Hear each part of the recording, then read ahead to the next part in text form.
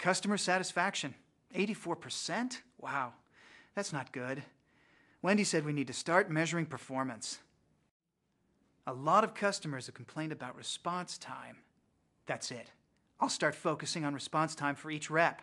That'll bring up SAT scores quickly. You said you'd call me back within a couple of hours.